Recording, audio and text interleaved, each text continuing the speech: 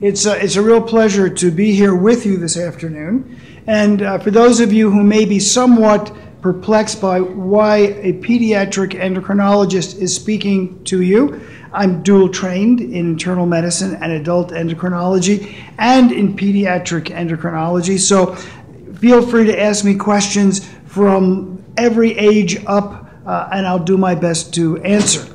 Those of you who may have wandered in late, this is not the talk on firearm safety. This is the talk on hypocalcemia and hypoparathyroidism. And as I look around, I see we have a small audience, and that's a good thing, because for the most part, the folks here, I assume, represent surgical misadventure. And as we talk about during this afternoon's presentation, we'll see that about 75% of the hypoparathyroidism that occurs in the United States and around the world is the result of some surgical misadventure that has led to either removal or destruction of the parathyroid glands. Let me also mention that I am available for questions after my presentation through the internet. Through the wonders of the World Wide Web, you can contact me by email at Levine, L-E-V-I-N-E-M, as in Michael, at chop.edu. So Levine M at chop.edu. And if you do email me, just indicate in the message that you attended my talk here, and that will put me into the right perspective. So let's see if we can go down. Good. By way of disclosure, I should tell you that I have been an investigator with NatPara by NPS. Anybody here a participant in any of those studies with PTH 1 to 84? Okay, we'll be talking about some of that. Let me give you a little bit of history. This is a rhinoceros, and it has particular importance in the world of parathyroid disease, because the parathyroids, there are 4 of them in our neck, and the parathyroid glands were the last endocrine glands to be discovered. They were discovered in the mid-19th century during a necropsy of an Indian rhinoceros that had died at the London Zoo. And Sir Richard Owen described these in a small little paper that he wrote, and really no one took much note of this publication. And it wasn't until several years later that a medical student by the name of Ivar Sandstrom identified parathyroid glands in humans, and he was doing a medical student research project looking at the anatomy of the neck in dogs first, and discovered these unusual glands that he didn't know what they did. And then he went to do some autopsies in humans and found that humans had these same glands. And he presented his findings in Sweden at a scientific congress. After his presentation, everyone seemed to be quite bored. He wasn't able to tell anybody what the glands did, and he was so crushed by the lack of interaction with the audience that he left science altogether and became a general practice physician. It wasn't until 1908 and 1906 that some function to these glands was ascribed. And here Jacob Erdheim, a pathologist, did some experiments again in dogs and removed the parathyroid glands from dogs, and within a day the dogs had tetany. Now I'm sure the dogs didn't complain of tingling in their paw tips and around their nose, their snout, and their mouth, but they went into tetany nevertheless. And over the next 20 or 30 years, it was determined that if you gave these dogs an infusion of calcium, you could reverse the tetany, and if you put them on doses of vitamin D and calcium, you could prevent tetany. So that brought us up to about the 1920s, 1930s, and there was recognition that you needed these glands. One gland would be enough to maintain a normal serum calcium, and a normal serum phosphorus. But if you didn't have any of the 4 glands, you had hypoparathyroidism with a low blood calcium level, an elevated phosphorus level, and tingling and muscle cramps. So this gives us our definition of hypoparathyroidism, and it's a clinical disorder characterized by a low calcium and an elevated phosphorus. And this is important because some patients with mild hypoparathyroidism will have only an elevated phosphate, and their calcium may be within the normal range, but there might be times during the day when the calcium level goes down and a patient develops symptoms. I think this also draws our attention to the fact that when your doctor, your care provider, is monitoring you and following your biochemical tests, they have to measure the phosphorus as well as the calcium. For as you'll see during my talk about management, the true management of hypocalcemia in a patient with hypoparathyroidism is really managing the phosphate. And if you and your clinical provider don't pay attention to the phosphate, you'll never get the calcium just right. So phosphorus is important, and whenever you get a blood test, not only should you be looking at the calcium level, but you also must be looking at the serum phosphorus level. Now, as I said, most patients with hypoparathyroidism have damage to the parathyroid glands or inadvertent removal as a consequence of surgical misadventure. And there are about 60,000 patients in the United States with hypoparathyroidism. And most of these patients are female, and that's because most thyroid surgery and parathyroid surgery occurs in women. So in most cases it's surgery, but in about a quarter of cases it may be due to a genetic defect or some other medical problem that causes the parathyroid glands to function abnormally. So I'm going to go over a list of whys and wherefores with you. And these are, I think, some of the points that you need to know and be aware about in order to collaborate with your physician provider in order to manage your hypoparathyroidism satisfactorily. You have to know why you have hypoparathyroidism. And as I said, for most of you, you'll remember the day you had surgery. You have to know what features are associated with hypoparathyroidism. In some cases, this may be due to the neck surgery, so you might have hypothyroidism in addition to hypoparathyroidism, but there are some genetic syndromes that include hypoparathyroidism, but also include additional features that you may need to discuss with your physician so that you get adequately screened.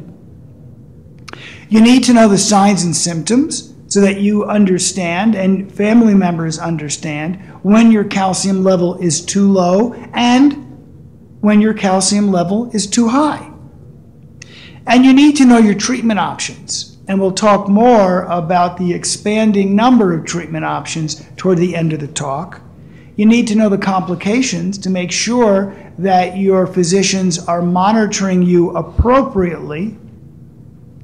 And again, all of this brings us to the point that you and your physician must work collaboratively as a team. And the reason for this is you probably know more about hypoparathyroidism than most physicians. Most physicians don't take care of more than one patient with hypoparathyroidism. And there are some endocrinologists who don't take care of more than a handful. So empowering yourself through knowledge, working collaboratively with your physician is going to, I think, assure you of the best outcome.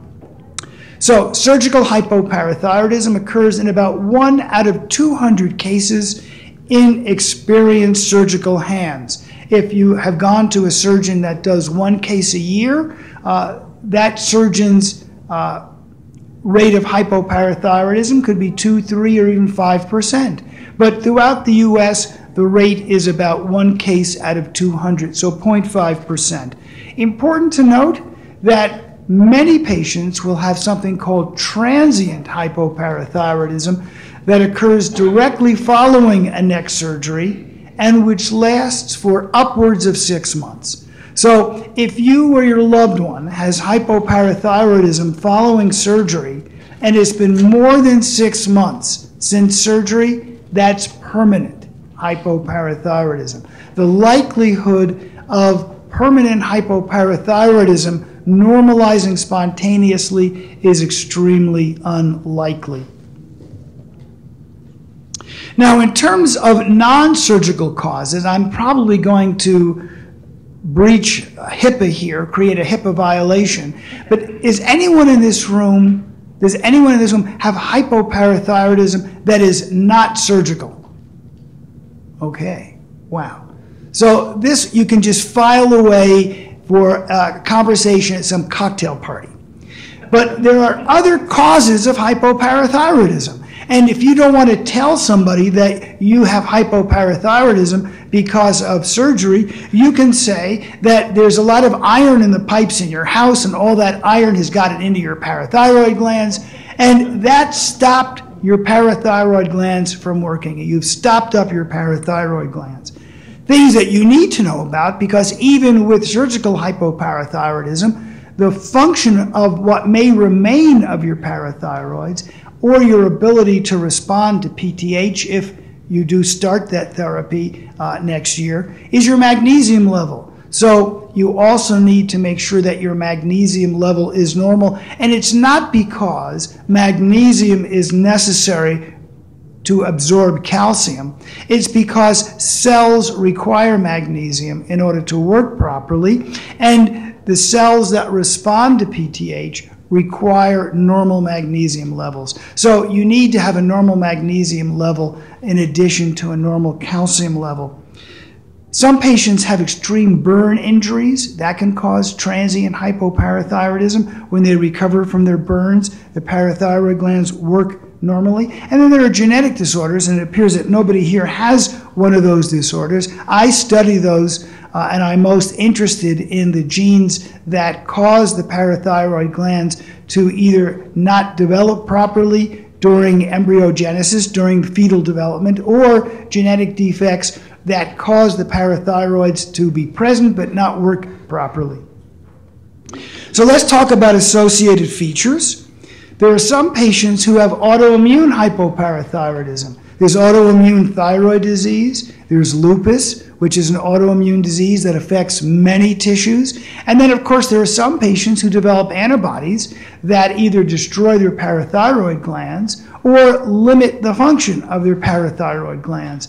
And those patients are at risk of developing antibodies to additional organs, endocrine organs, and other tissues. So if you or someone you know has autoimmune hypoparathyroidism, then they need to be monitored for the development of also fungal infections of the fingernails and skin, problems with the adrenal glands.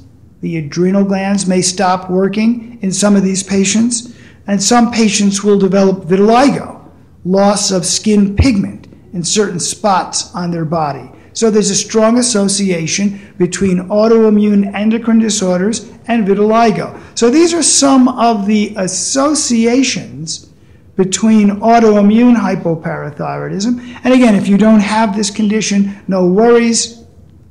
This shows you some of the features on the fingernails. I'm not sure you can see the pitting, little pits on the fingernails, and there's also some pitting here on the teeth.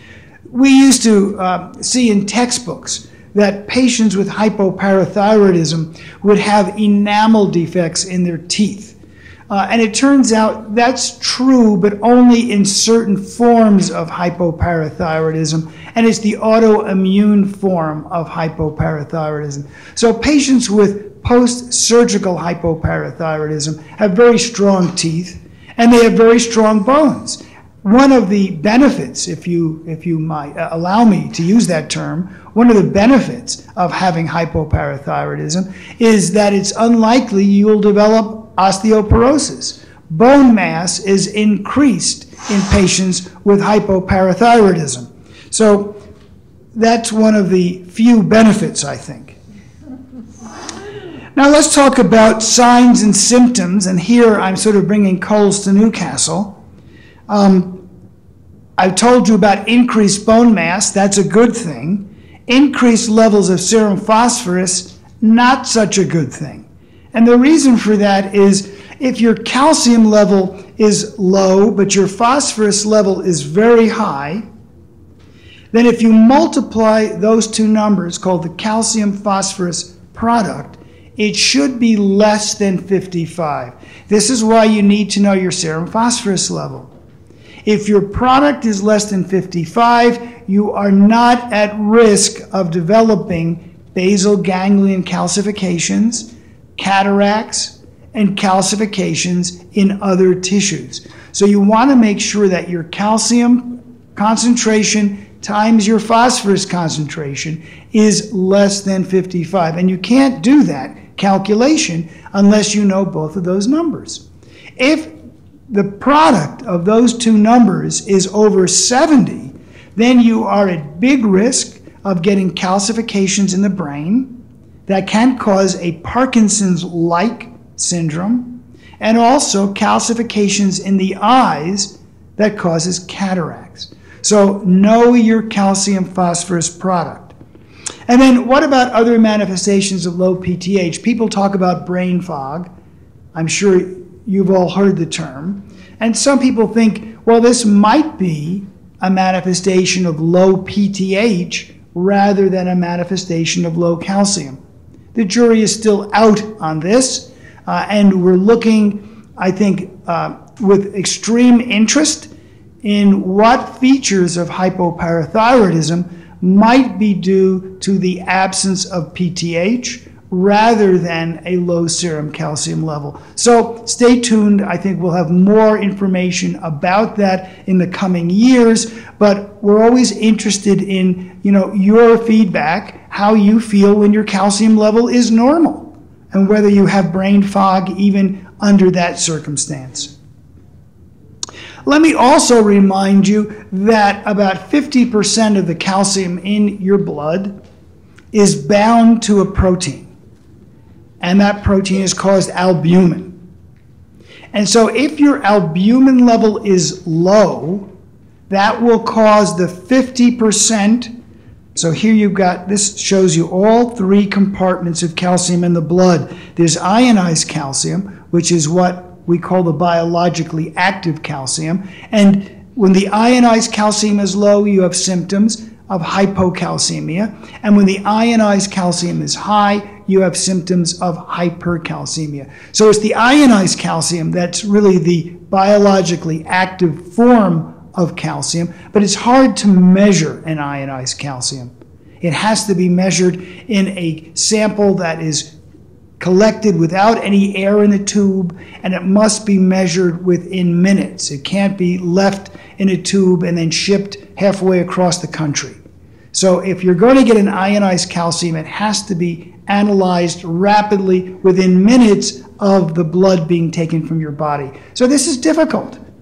So we measure total calcium, which is what I'm looking at here. So this is total calcium. And half of the total calcium represents calcium that's bound to a protein, albumin, and that just allows it to exist in the blood almost as a reservoir for the ionized calcium, because the ionized calcium and the protein-bound calcium can be exchanged. Okay, it's a dynamic relationship. But if for some reason your blood level of albumin goes down, and that's what I've drawn in this picture, so here the albumin level is low, the total calcium will be low, but you won't have symptoms because the ionized calcium level has not been changed. That's in this green here, okay? And then if a tourniquet stays on your arm too long, Has anybody ever had a problem with a blood draw and the tourniquet is on the arm for what seems to be forever? When a tourniquet is on the arm for a long time, it causes concentration of the proteins in the blood in your arm. And when that blood is removed, the concentration of albumin now is higher than it really is in your body because the tourniquet was on a long time.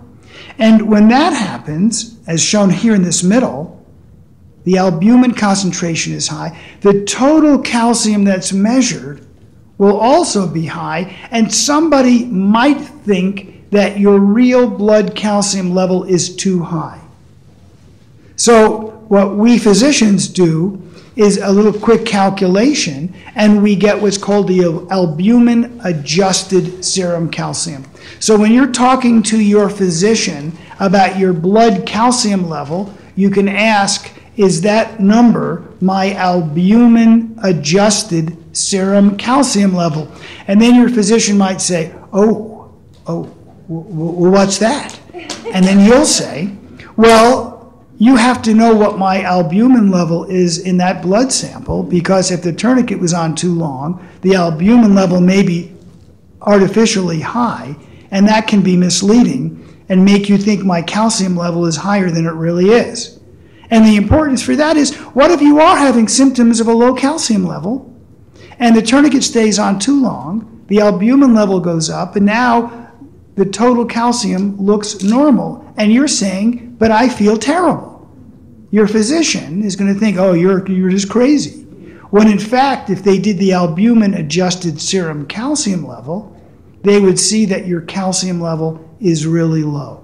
So I've told you, you need to know your phosphorus as well as your calcium, and you need to know your albumin as well as your calcium. So now you can calculate your product, right, your calcium phosphorus product to prevent cataracts, and you're going to calculate your albumin-adjusted serum calcium level so you know your real calcium level. Or if you're having this test done in a hospital, you can ask for the ionized calcium level. Yes, question? You recommended the albumin and the phosphorus level in chat. Yes. So albumin and phosphorus and calcium, those three. Every check? Every check. Plus a urine calcium and creatinine. Okay? At every check. Now, has anybody here ever developed symptoms of tetany or paresthesias after running up the stairs or after exercising or after jogging or dancing? Okay, we have some answers. Okay, some hands. Good. Here's what's happening. Here's what's happening. There's a dynamic balance between the ionized calcium and the protein-bound calcium. When you begin to exercise, you begin to breathe more rapidly, right? You're hyperventilating. That causes a change in the pH of your blood. Now, I know you know all about pH because shampoos are all about pH balance, right? So you know that when your pH is low, it's acid, and when your pH is high, it's alkaline. When you hyperventilate, you blow off all this carbon dioxide, and your pH goes up. When your pH goes up, more ionized calcium is bound to albumin. So your total calcium doesn't change, but the ionized changes. It goes down. So you will develop symptoms of hypocalcemia just from exercising or going to a Justin Bieber concert.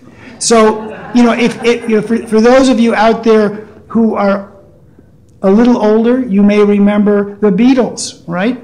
And there's that famous scene on the Ed Sullivan Show where those teenage girls are just screaming for the Beatles. Well, whenever, teenage girls get all excited and they begin to hyperventilate, some of them go into tetany. And they go into tetany not because they've developed hypoparathyroidism, but because they've hyperventilated so severely that they've raised their pH and lowered their ionized calcium levels acutely, leading to tetany. Now, I'll tell you how we treat that. In today's world of high technology, we use a pigmented celluloid rebreathing device. 25 years ago, we called that a brown paper bag. Okay? A celluloid pigmented rebreathing device. Insurance companies will not pay for a brown paper bag, but they will go gaga for high tech. So if you are hyperventilating, dancing with the stars or something, and you develop acute hypocalcemia, control your breathing. Be aware of how rapidly you're breathing, slow down your breathing, and that will adjust your pH and bring your ionized calcium back into the proper number. So what are we talking about? Tingling in the hands, feet, or face. We're talking about sometimes calcium levels that go so low that you have a brain tetany, a seizure, and then muscle cramps and weakness. You know, some of the patients I treat are kids, and their parents will call me and say, I think Johnny's calcium's too low, he can't walk because it's so severe, his muscles are locked up. Yes, ma'am.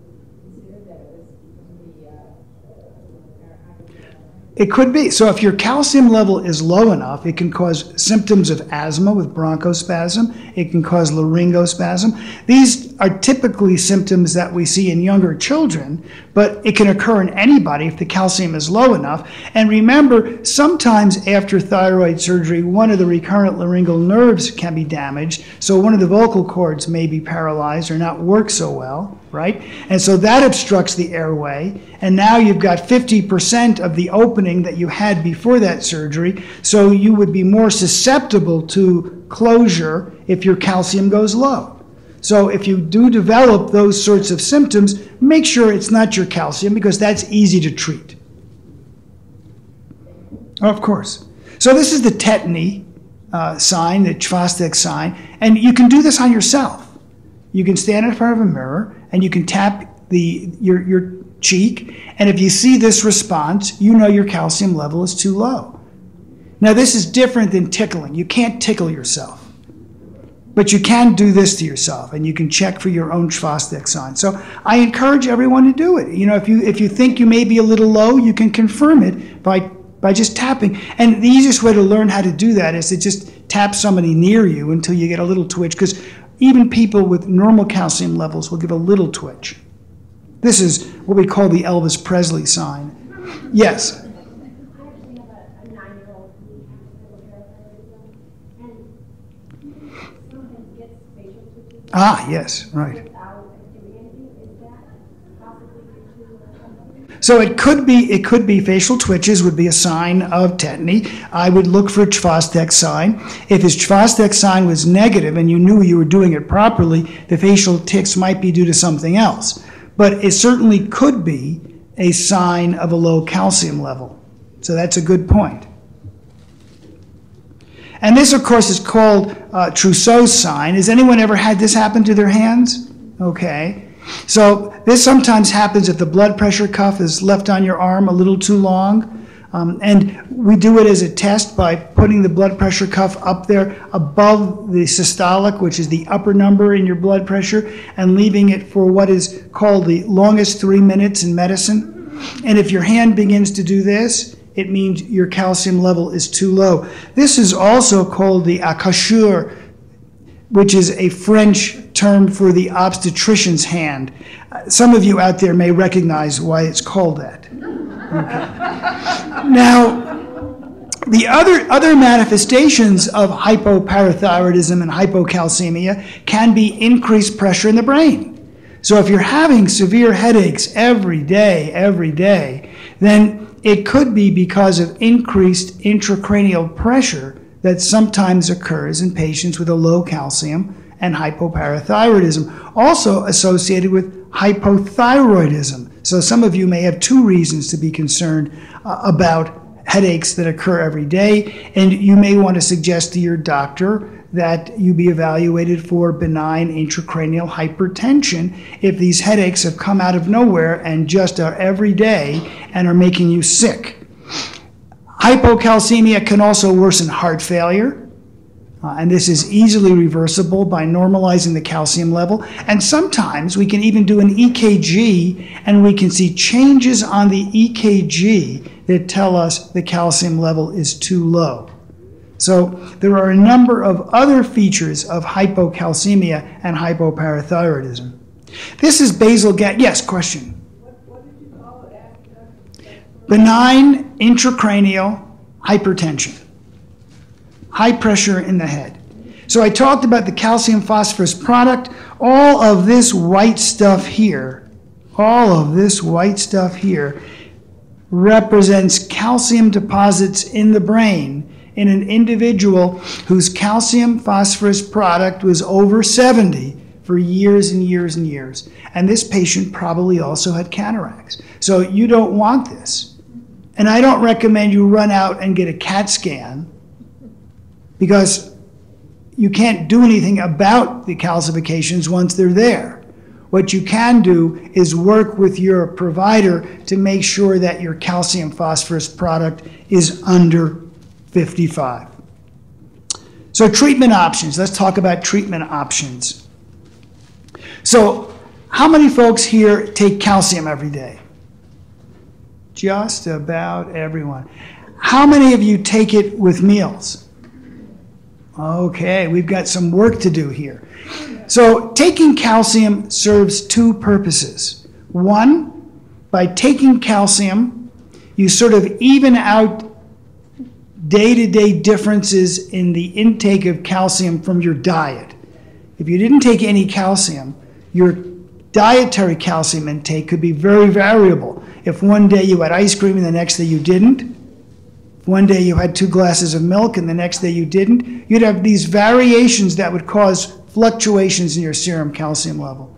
So taking 1,000 milligrams, for example, of calcium every day provides you with a buffer.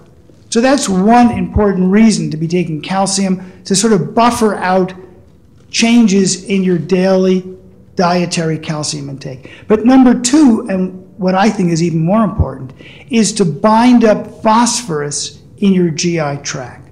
And the only way that calcium can do that is if you take the calcium when you're introducing the phosphorus into your body. And when is that? During your meals. So you should be taking the calcium supplements with the meals. That will prevent phosphorus from being absorbed, and that will help control your serum phosphorus level. So if you're not taking calcium with meals, discuss that with your physician. And if your physician doesn't believe you, have your physician contact me, and I will tell them why you need to take calcium with your meals. The second thing that you're probably all taking now is some form of vitamin D, an activated form of vitamin D, calcitriol. Show of hands, how many on calcitriol? Okay, and are you taking that once a day or twice a day? You need to take it twice a day. It's a short-acting drug. It lasts about 12 hours. So you can get away with using less and getting a more stable serum calcium if you use it twice a day as opposed to once a day. When you use a short-acting drug once a day, you have to give so much, then your calcium level shoots way up high, and then over the day, it sort of slowly comes down. If you use the drug twice a day, it comes up to here instead of here, and then as it comes down, 12 hours later, you take your next dose. Make sense? So it should be given twice a day, not once a day. Yes? I take 2,400 milligrams of calcium every day, and so I take the extended release tablets with the vitamin D, and I frequently forget to take my lunchtime dose, so I take them both at night. But every day I get in my 2,400. Is the calcium like the calcitriol? Is it better to split it up, or does excellent question. So number one, we want to take the calcium with meals to bind the phosphate up. But we also want to take calcium several times during the day, and this is true whether you're treating hypoparathyroidism or osteoporosis, because calcium is absorbed, the levels go up quickly, and then they come back down 3 hours later. So extended release does provide a longer activity range because it's slowly being absorbed, so that's a good thing. But if you're using standard calcium, the effects are gone in about 3 hours. So if you take it with meals, not only are you binding up phosphorus, but also you're bolusing yourself several times during the day. And again, we know that in order to get a certain effect with any drug, if you use it once a day, you have to give much more than if you use the drug as a multi-dose, and then the total dose turns out to be less. So fewer side effects if you use a drug, whatever it is, with multiple doses rather than one. So why we all want to do once a day? It's convenient. Once a day is convenient. But it may not give you the optimal control you seek, whether it's high blood pressure or hypoparathyroidism. So for treating hypoparathyroidism, calcitriol should be twice a day. Calcium should be multiple times during the day. And the other thing about calcium is, and this is more, I think, germane for osteoporosis treatment, there's only a certain amount of calcium that you can absorb at a time. So if you take too much calcium, you exceed the ability of the body to absorb it, and most of the calcium then just goes out down the toilet. So that's another reason to do it multiple times during the day, even for osteoporosis. Yes? I'm new to thyroid cancer, and I've gotten conflicting opinions from doctors about Synthroid not being taken with any time calcium. Right. Can you explain? Yes. So levothyroxine, and Synthroid is the best-selling brand of levothyroxine. About 65% of it is absorbed on an empty stomach. If there's any iron or calcium or other minerals present at the same time that you take your levothyroxine, it reduces the efficiency of absorption. We also know that levothyroxine is better absorbed when taken late at night rather than first thing in the morning. So I tell people this. I tell them, you should take it on an empty stomach, which means no food for 2 hours before, no food for 2 hours after. That may be difficult if you also have hypoparathyroidism. But the other thing that you can do is if you take it consistently. For example, if you knew that levothyroxine was optimally absorbed, 65%, on an empty stomach, but it was 50% absorbed if you took it with breakfast, if you took it with breakfast every day, you'd be consistent. You'd just be at 50%. So I tell people all the time, if we can't find a time during the day when you can take your levothyroxine on an empty stomach, let's find some other time when you're consistent with what you eat. And then I can manage the TSH level. I know whether I have to give you more or less levothyroxine following your TSH level, as long as you are consistent with what time of day you're taking it and the other things you're eating. So the easiest way is taking it on an empty stomach. But if that's not possible, the second position is consistent taking it. Yes?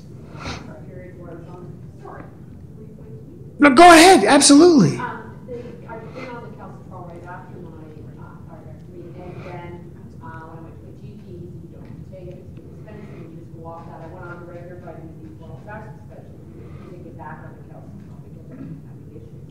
So now I'm taking calcium just once a day and also supplementing with other, my now has me, another physician has me doing that along with supplementing as well with some additional vitamin D. So just listening to you saying you need to take this twice a day, I need to have 2 doses of this. Am I getting enough then by just supplementing with regular vitamin D? So this is a good question. This is a good question because it relates to the differences in activity of regular vitamin D versus calcitriol. So regular old vitamin D is not very active. And in order for regular old vitamin D to become active, to be converted from vitamin D to a hormone, okay? Because calcitriol is a hormone. And those of you who've had your insurance companies refuse to cover calcitriol because it's a vitamin need to write a letter of appeal and remind them that calcitriol is a hormone. So the difference between vitamin D and calcitriol is that the vitamin D goes first to the liver, where it is modified in the liver, and then it becomes 25-hydroxyvitamin D, and then it goes to the kidney, where it becomes calcitriol, but only if there's PTH around. So in the absence of PTH, you can't make calcitriol. So as much vitamin D within reason that you would take, you're not going to convert it to calcitriol. So if you're taking PTH or you have PTH in your body, just taking vitamin D is fine because you will convert that into calcitriol.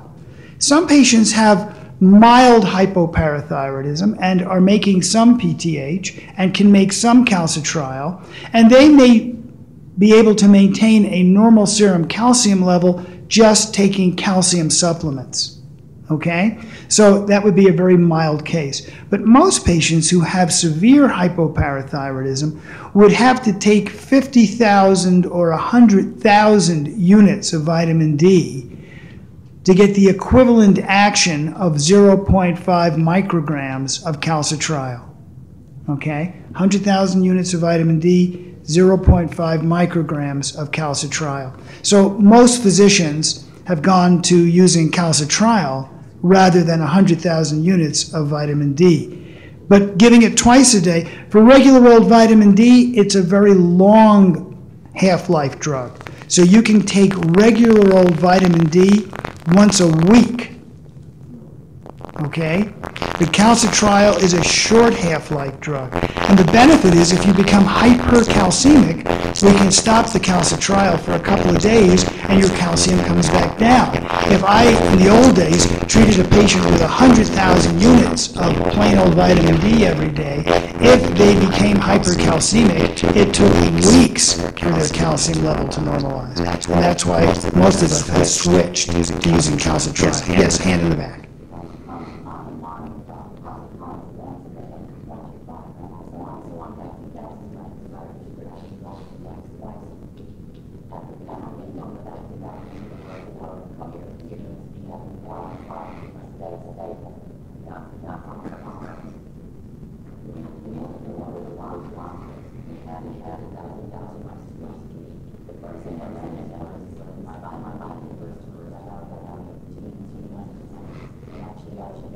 Now, when you say you vitamin, you mean 25-hydroxyvitamin vitamin. Right.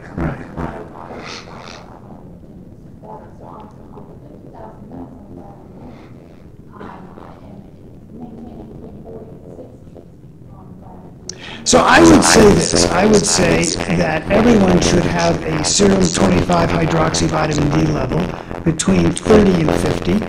40 and 60 is a little shifted. We like 30 and 50.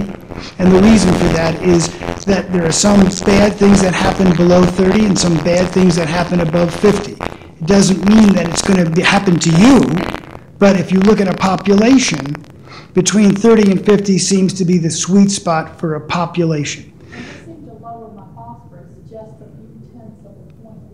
Well, good. So that's working for you. And I always say, you don't fight with success. If it works, it works.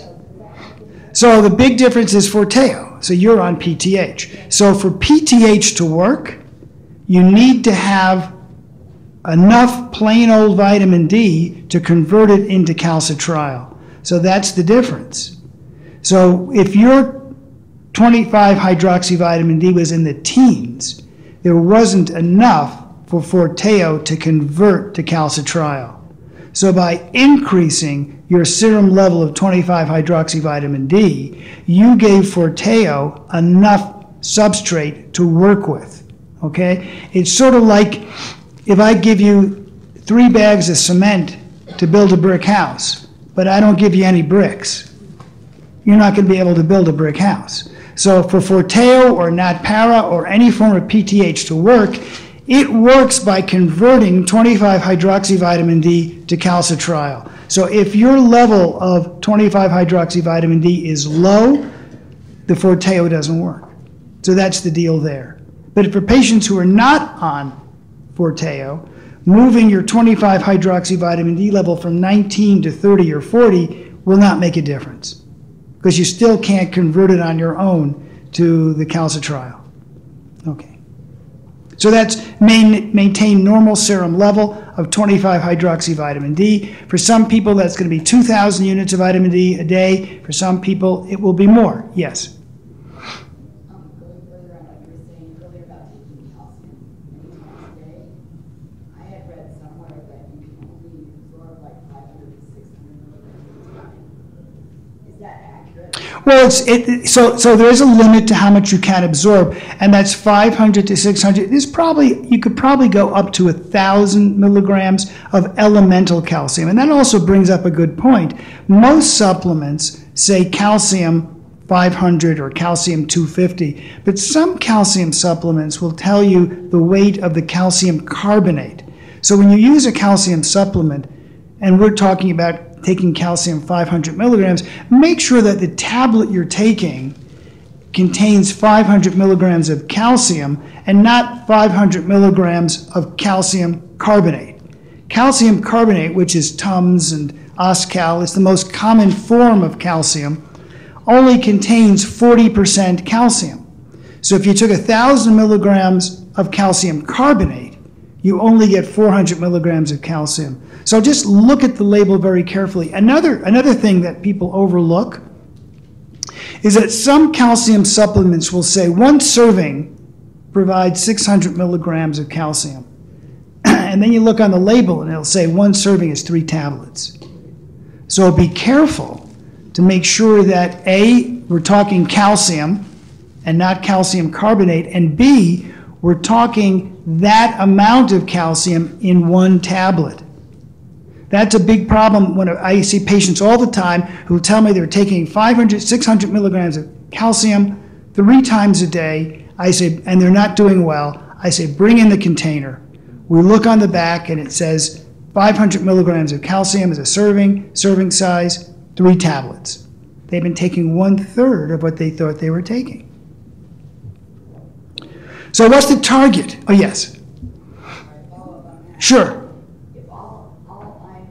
10 is 10 minutes. All right.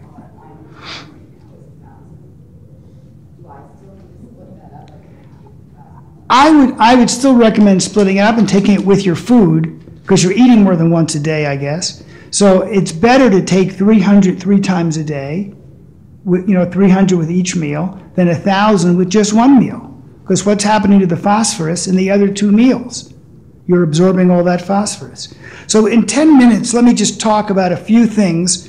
We won't have time, I think, to talk about PTH, but you'll be hearing more about that later this year. We expect that the FDA will approve NatPara, which is a form of recombinant PTH for hypoparathyroidism. But let me just quickly point out 2 important features of hypoparathyroidism treatment. You need to know what your target level is for calcium. And the target level should be the lowest serum calcium that takes all your symptoms away. For most people, that'll be between 8 and 9. But some folks may require a slightly higher serum calcium level. Now, why do we target such a low level of 8 to 9 when normal is 8.5 to 10.5? The reason for this is in the absence of PTH, most of the calcium in your blood goes right out into the urine. So high urine calcium is one of the major complications of treatment of hypoparathyroidism. If we keep your serum calcium 8 to 8.5, your urine calcium will pretty much be okay. Once we push your serum calcium to 9 or 9.5, then your urine calcium goes up to 3, 4, 500, and you are at risk of kidney stones. Does everybody here know what their urine calcium is? So there are two ways to do this. Let me go. 2 ways to do this. One is a spot urine. So that's a urine you just pee in a cup in the doctor's office, behind a curtain or something, I guess. But you get a spot sample. It's very quick. It's very easy to collect. And the doctor has to order calcium and creatinine in that sample. And we call that the calcium creatinine ratio. Yes? What if your doctor absolutely refuses to do this? Find a new doctor. So the calcium creatinine ratio, and it should be less than 0.25. If your ratio is higher than 0.25, you need to go to the next step, which is a 24-hour urine collection. And that's all the urine you make from one morning to the next. And then in that sample, you should have calcium, creatinine, and sodium measured. Sodium. That's salt. Why do you need to know the sodium? Because high sodium intake drives calcium out of the body. So if you're having problems maintaining a consistent serum calcium level, it could be as simple as 2 margaritas on Tuesday, a bag of chips on Wednesday, and then no salt at all Thursday, Friday. The more salt you eat, the more calcium goes out in the urine. So when I evaluate a patient for high urine calcium, I look at the ratio. If it's high, I collect the 24-hour urine, and then I look at calcium, creatinine, and sodium. And if the sodium is high, the first thing I do is let's cut back on salt. Yes? On the kidney absorption, after my diagnosis, the doctor told me that, so I was having problems with my body absorbing the calcium. So they put me on high blood pressure pills specifically so that my kidneys would absorb the calcium and vitamin D. Exactly right. So 15 years later, I have another doctor now, and she says that doctor's full of shit, basically. I'm sorry. this looks just like water. That says I've been on high blood pressure all these years for nothing because it's not doing anything for me, but yet my blood pressure is normal. Hydrochlorothiazide reduces urinary calcium, okay? So first things first, salt increases urine calcium. How do I treat hypercalcemia in kids who are on calcitriol and calcium for hypoparathyroidism and their calcium is 12? I don't bring them into the hospital and stick IVs in them. I tell their parents, buy some potato chips, give them a whole lot of water, stop the calcitriol and calcium, and a day or two later their calcium level is normal. So you can lower your calcium very easily by taking too much salt. So it's a good treatment for hypercalcemia, but it also will lower your calcium level in your blood by flushing out the calcium through your kidneys. Now, some patients, even on a low salt diet, will continue to have too much calcium in the urine. So that's where we use hydrochlorothiazide. Now, I prefer to use a drug called moduretic. And moduretic is a compound drug. It's 2 things in one, okay? It's hydrochlorothiazide and amiloride. And why that's a good combination is because both reduce urine calcium. Hydrochlorothiazide causes potassium wasting, but amiloride causes potassium saving. So it's a great combination. It's like Ginger Rogers and Fred Astaire, okay? So I use moduretic instead of hydrochlorothiazide when there's continued high urine calcium, and I've been unable to reduce that by going to a low salt diet. So I think your doctor may be well intentioned but not well read. These drugs do reduce urine calcium excretion by about 50%, but you can overcome those drugs with a high salt diet. So you have to be on a low salt diet, the first step. It's a step-by-step process. Low salt diet, for some patients that's enough. For other patients, you have to add the next step, which is moduretic or hydrochlorothiazide. But when you add the medication, it doesn't mean that you stop the low salt diet. You need both. Okay, 5 minutes, all right. So what are the pitfalls? The pitfalls of the treatment that most patients are on are erratic levels of calcium with lows and highs and high urine calcium levels. So we want to avoid the highs and lows, So I think by spacing out the medications, taking calcium and calcitriol several times during the day, by knowing your serum phosphorus levels, by following your urinary calcium creatinine ratio, and if it's high, getting a 24-hour urine calcium, creatinine, and sodium. And if your doctors don't know this, you can educate them. And if they won't learn, I think you need a new doctor. I think, I hate to say it, but all of us, physicians, today realize that we can learn from our patients. When I watch the national news on TV at 6:30, there are all these commercials for countless medications aimed at people my age and older. And every one of those commercials says, tell your doctor tell your doctor. And I sit there and I go, why doesn't the doctor just ask those questions? Doctors don't have enough time. So sometimes we have to, as patients, be empowered, and we have to actually give the information to the doctor, point them in the right direction. And the best doctor is not necessarily the smartest doctor. The best doctor is the one who will adapt and change when new information is available, and sometimes that new information may come from patients. So we're collaborating. It's a partnership. These are chronic conditions, and you need to find a physician who will adapt to your needs, who will listen to you, and will learn from you. And that's all I've got to tell you this afternoon. So thank you.